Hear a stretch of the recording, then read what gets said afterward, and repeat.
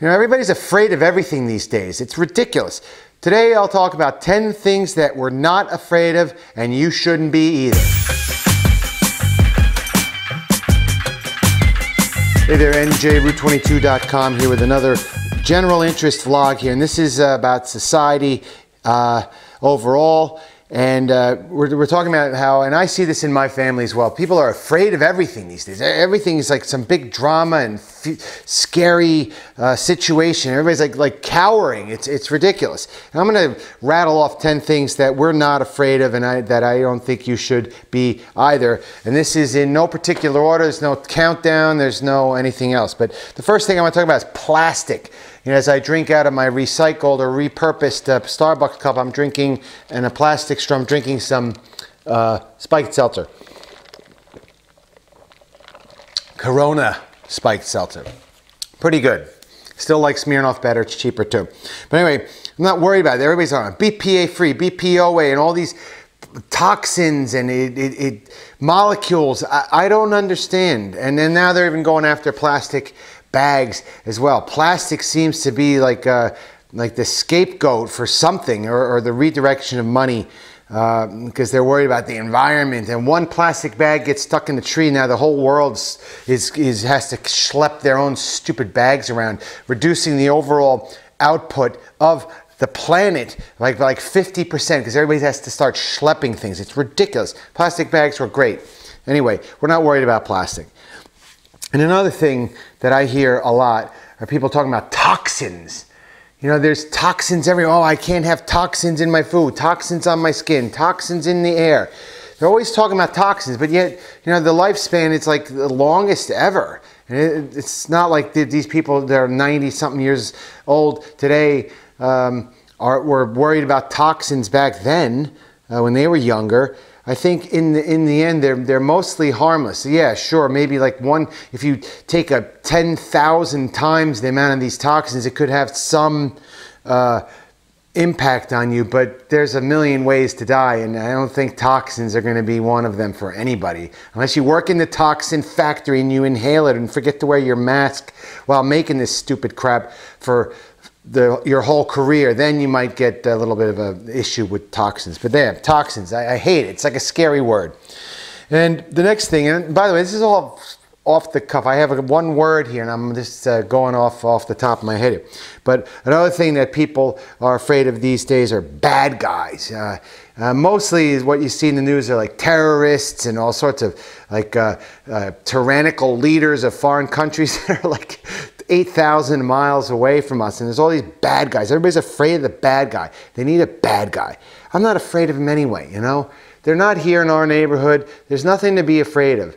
And even like I mean, I guess I would be afraid of just like the psycho police chief or something that's out to get people, and they have tools that normal people don't have. But I'm not afraid of bad guys. Nobody's hurting us, and if somebody hurts us, they have to deal with me. That's it. And here's one of my most important ones. I should have put this in a countdown and done number one, but the planet. You know, I could put up the George Carlin, oh, the planet, we're all scared of the planet, but the planet always wins. You're just little people on my little service. I'll brush you off like little fleas on a dog. Well, anyway. And everybody's worried about the environment as well. Pollution, oil. We have to have electric cars, and I don't know how people became environmentalists and pro-planet type people. Like do they not realize they're useful idiots? No, everything is fine. The planet will heal itself. And also another thing that I've noticed in the past few years is how now every weather event is now some sort of scary warning. Oh, there's an advisory, there's a high wind warning, even snow squall warnings come across my phone. Thank God I turned them off, by the way. All warnings, except the only thing I can't turn off are the presidential alerts. But I don't need to know about a snow squall. I can tell if something's happening or if a tornado's coming. You have a general idea of the weather, and you know, you're good to go. There's nothing that bad. Unless you live near a the shore and a hurricane is coming, or there's some like a 20-inch rainfall expected, and you've had a lot of rain in the last 6 weeks or so, then you might be a little concerned, but smart people prepare for that. But it's the lexicon that's changed. They use all these like fear-inducing phrases, which are very frustrating. I'm not happy about it. And the next thing I'm not afraid of is scams, like scams to get the elderly, scams to take advantage of you, scams to steal your social security number. Any smart person knows so easily to spot a scam from a million miles away, because everybody's smart these days. Or maybe not. I don't know. I think a lot of people do get duped. But, you know, educate yourself. Figure out how not to do anything without at least researching it ahead of time before you pull the trigger and give somebody your financial information.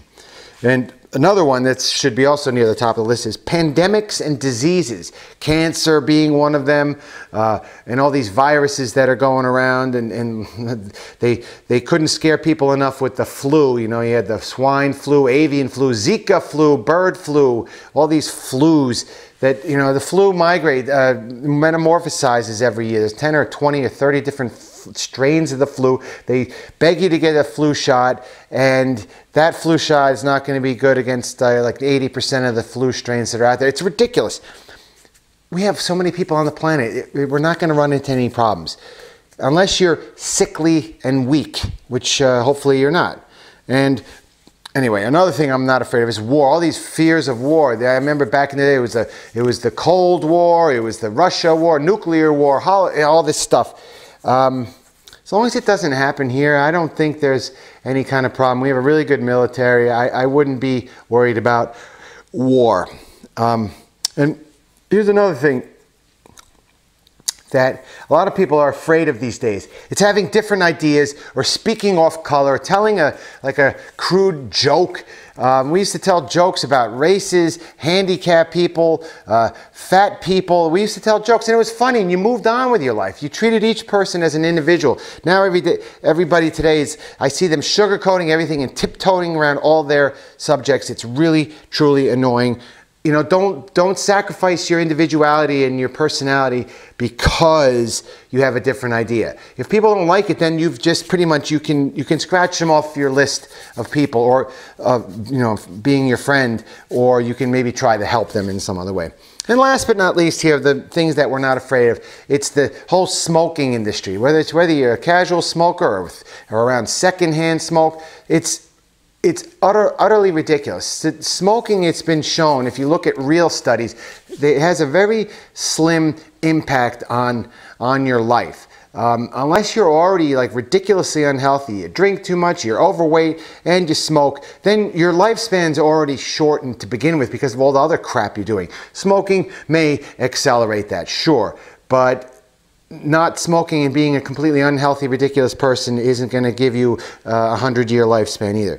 Just remember, most of the fears that are out there are orchestrated for someone else's benefit. And that's a shame, because fear is one of the most profitable motivators out there. Just read any good propaganda book or marketing book and you'll see that. But we're going to talk next about 5 things that we might be a little worried about. There are 5 things that, you know, just so I don't sound like I'm overconfident or snobbish or anything like that, but there's a few things that that are on our radar. Number 1, it's alcohol consumption. I think long-term alcohol consumption is something that needs to be addressed. It's a real problem.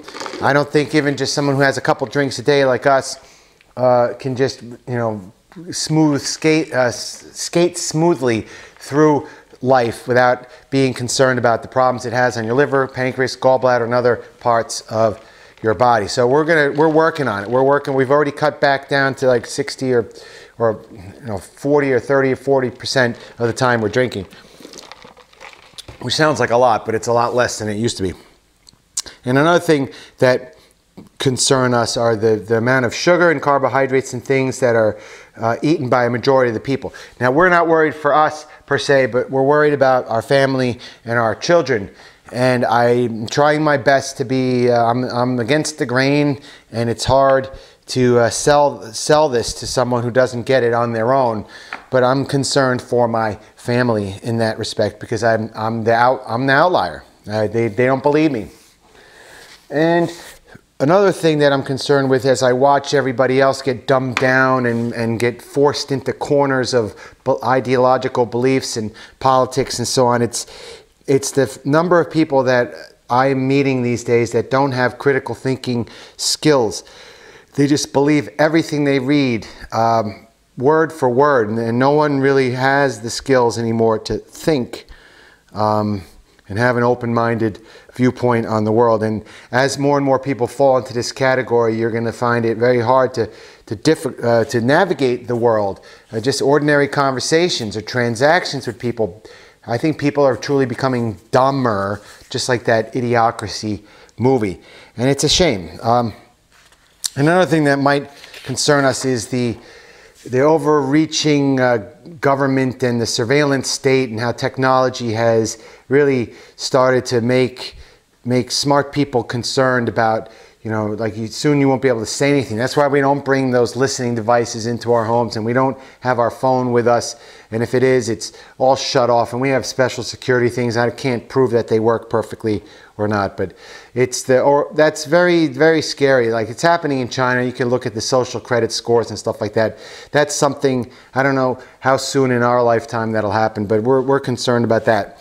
And lastly, one of my main fears is being stuck somewhere, either a large environment with limited escape routes. It's out of control mobs and people that or maybe some sudden flash mob of psychopaths comes in our path. And those are situations where you have to think quickly and act decisively. And if you're an open, concealed carry person, you got to know how to use your weapon, and also always know where your emergency exits are and how to get out of a situation to bring yourself and your family to safety. Because there's no logic happening. There's no reasoning. If there's a mob of thousands of people, that's a very dangerous situation to be in, and there's not much you can do unless you're prepared and you plan ahead. So those are things that I get scared of, but I avoid them. You can avoid them very easily by not putting yourself in those situations. But that's it. I guess my final tip is to avoid all the mainstream media. And if you do watch it, make sure you have counterpoints to them, and have friends that have differing opinions from you as well, so, and that you're able to have a decent conversation with without just, you know, pouting that someone doesn't agree with you. We only scan everything just to see what's going on in this world. So that's it. If you like the video, hit the like and subscribe, and I'll see you next video.